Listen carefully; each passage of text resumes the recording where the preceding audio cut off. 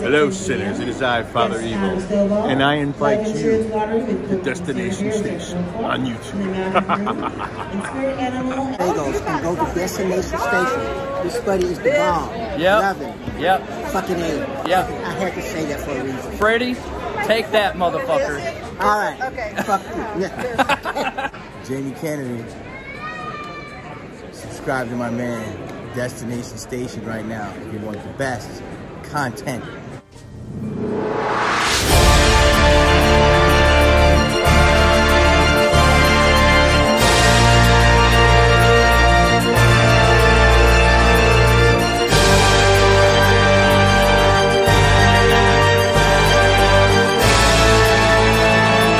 What's up? Welcome to Destination Station. As always, I'm Destin. Thank you for clicking on this video. Subscribe to Destination Station if you want Scream, Halloween, and everything in between. And today we're talking another theory about Saw X. And I wanted to bring this to y'all's attention before we get started.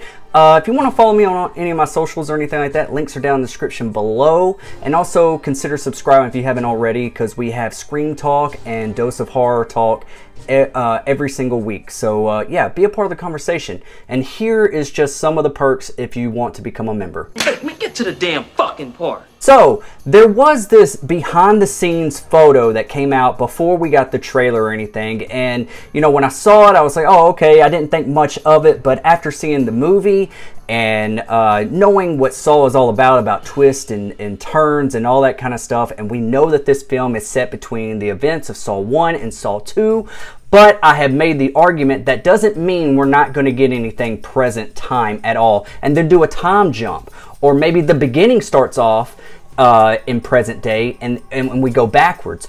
I don't know. Or maybe it does it on both ends. Like the beginning we get a little bit of something, and then the end we get a little bit of something. Now this right here, this image that I'm putting up right here, it makes me think that this will be probably somewhere near the end. Maybe this might be the last scene of the movie. You know, we don't know.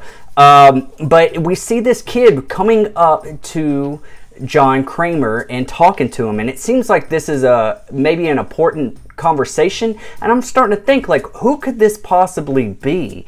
And if you've seen the thumbnail of my video, you already kind of know where I'm going with it. Here is the detective Shink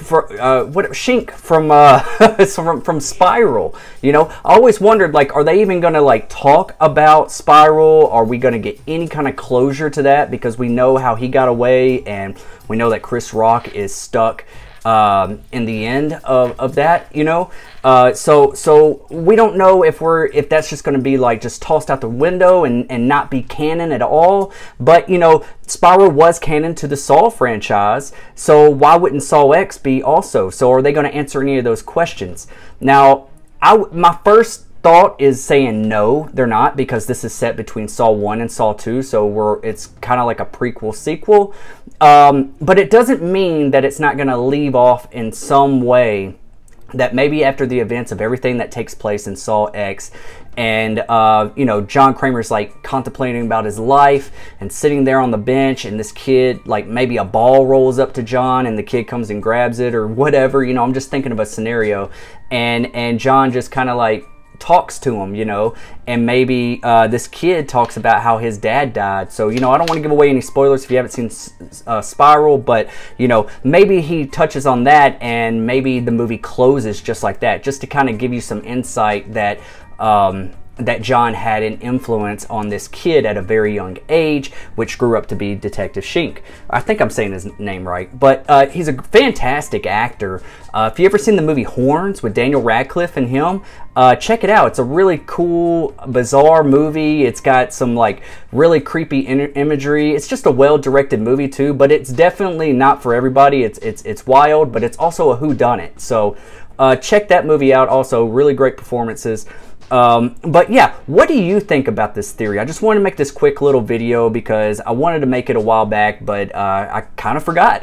So just want to hear your thoughts down below. Who do you think this kid is? Am I thinking too far into it? Do you not think that this is who it is? Could this just be a random kid and it not have anything to do with the story whatsoever? I just find it kind of find it weird that they had this behind the scenes photo before we got the release of the trailer, and in the trailer we got nothing of this scene. So it makes me think that there is something hidden here. This is a very important scene. So yeah, I'd love to hear your thoughts, so let me know in the comment section below. All right, that's all I got to bring you today. Thank you for watching. Subscribe to Destination Station if you haven't already, and I'll see you guys when I see you guys. I'll be right back. I'll be right back.